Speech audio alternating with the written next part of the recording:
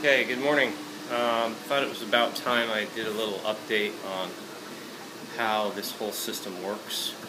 So, originally when I designed it, I wanted to make a greenhouse that would be able to be used in the wintertime and not lose all kinds of power, or at least have enough power so it didn't cost a lot to grow what I wanted to grow. Now, the original plan was for a regular greenhouse, and then after looking online at all kinds of greenhouses, I stumbled across aquaponics and decided that that was the better way to go, because I didn't really like the idea of hydroponics because it's just too much buying chemicals all the time. So anyway, I ended up going with that after a lot of research and trying to make it fit in a building that I could build with the materials I had left over from tearing down the fire station.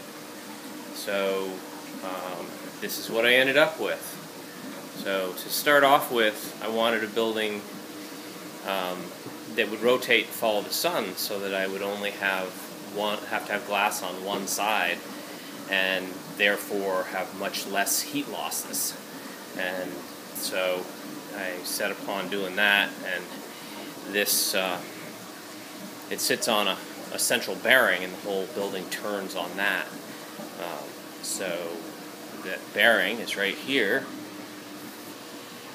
So this great big tapered roller bearing, and the race that it sits in. So this sits on the frame that's mounted in the concrete on the floor down below, and there's a reservoir around it that allows oil to sit in it. And then this bearing sits on a piece of pipe that's welded on the bottom, half-inch thick wall pipe that sits on the bottom of the main frame for the greenhouse itself. And then the whole thing can turn around and follow the sun.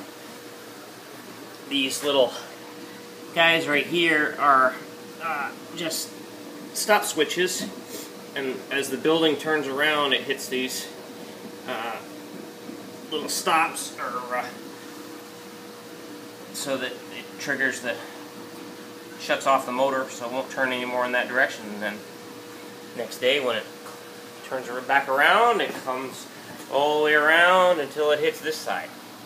And I made them adjustable with this slot, so I can slide them back and forth for the difference between winter and summer, and how far it has to turn. So you have that, and then if we start, I guess we might as well start at the pump.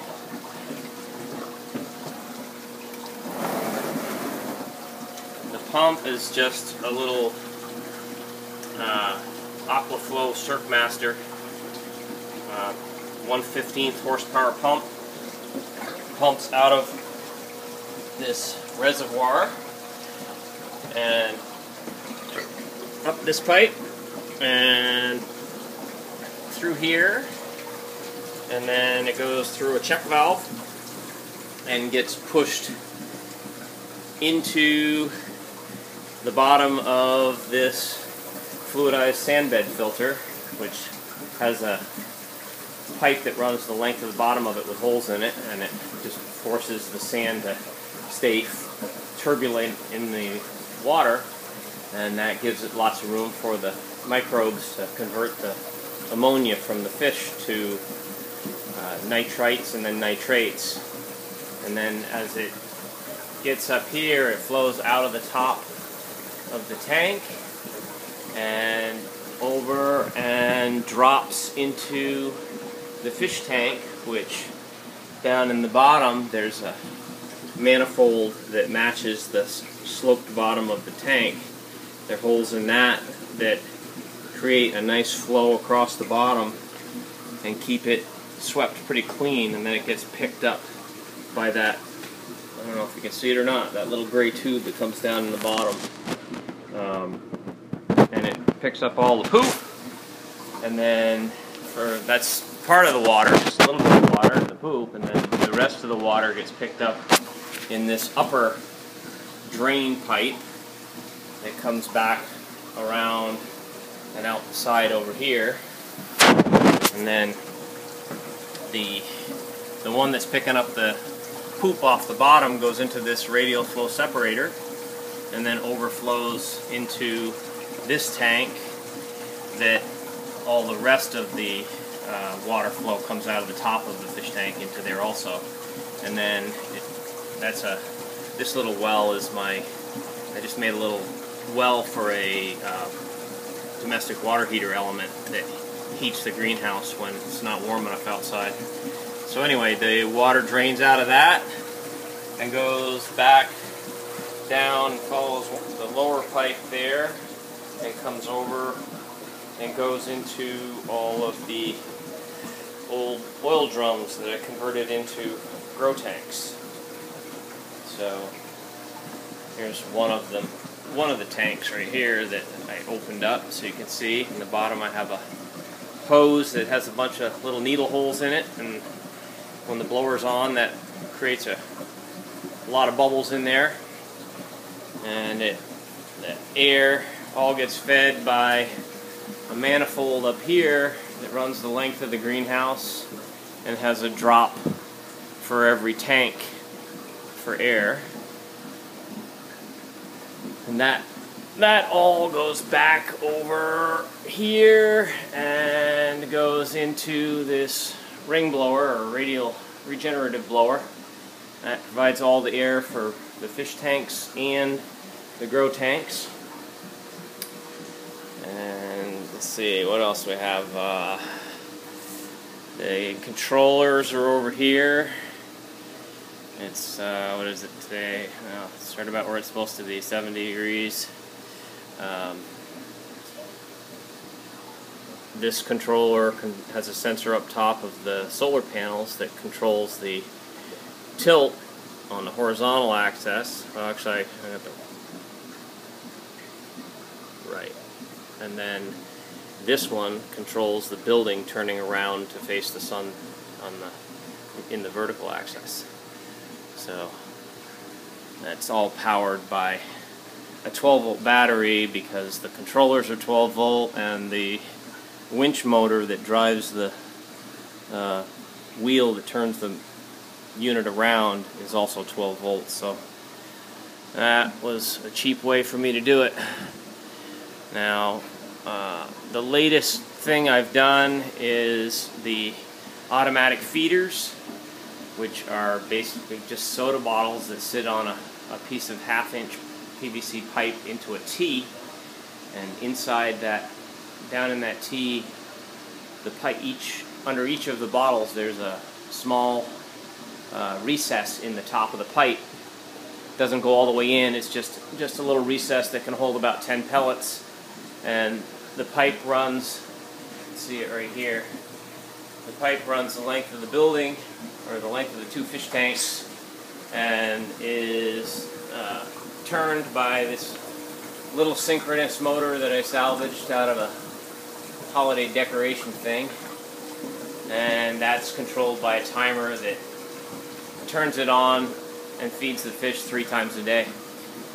So I have 4 feeders because I'm planning on putting a little divider down between the 2 fish tanks ultimately, so that I can have the different age classes or different species of fish in 4 different sections. So, and the lighting is all LEDs. There's 200 watts per tank. They're on for, either they or the sun is on for 16 hours a day this time of year. Some nice blossoms on the tomatoes. Beans. Pepper plant back in there.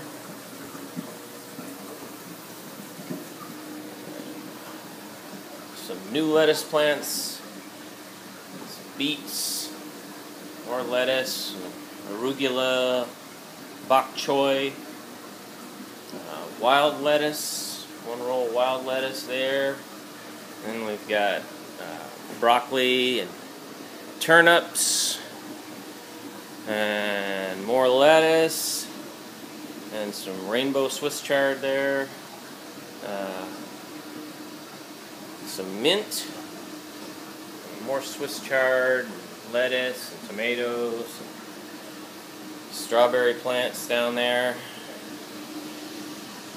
some more strawberry plants over here,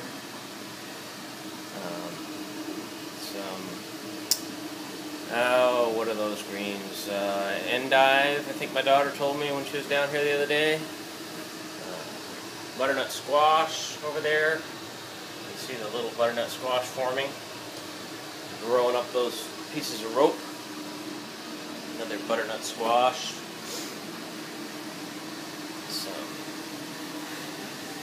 Excuse me, some beans. And these are the cleats for the ropes that control all of the lights. The lights are all go up and down as far as I want them. And then this panel we're looking at in the background there is the 2.5-inch insulation panel that is controlled by this little lineal actuator with a pulley on the end of it. That turns this shaft, that piece of EMT conduit that sits in bearings and has straps that go down and connect to the insulated door in several places. And so let's see.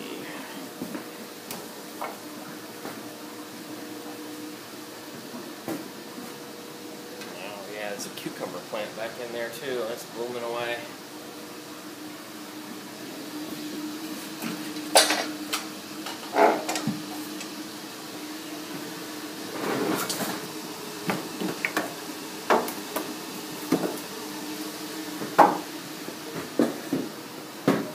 I put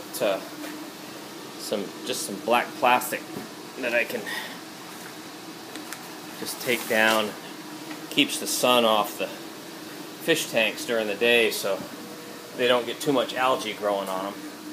But I have right now I haven't got the automatic solar sensor up yet to control this, but right now this switch just controls that lineal actuator to let that panel back down. So we'll let a little light in here.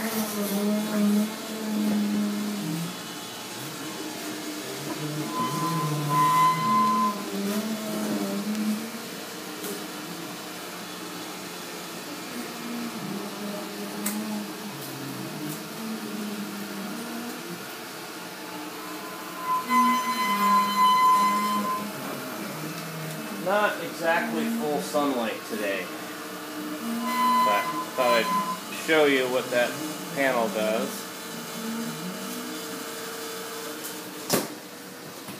So that's the deal. You can see how thick that foam is. It does a pretty nice job of sealing it up. As you can see, there's very little condensation on the windows. A little bit on the end ones because I get a little leakage around on the weather stripping that goes around the edges, but not bad for a 30-foot by 4-foot insulated door. So let's see, what am I forgetting?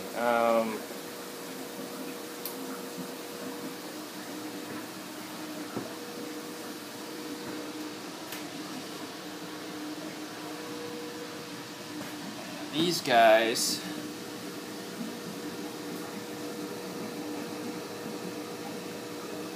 like the camera. Come right over and take a look at it. So they've grown quite a bit. When I first put them in here, they were about the size of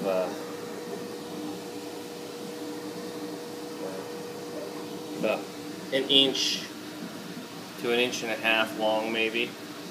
Now most of them are, well, a bunch of them are 3 or 4 inches long. And that's only been a couple months, 3 months maybe. I've got some yellow cat.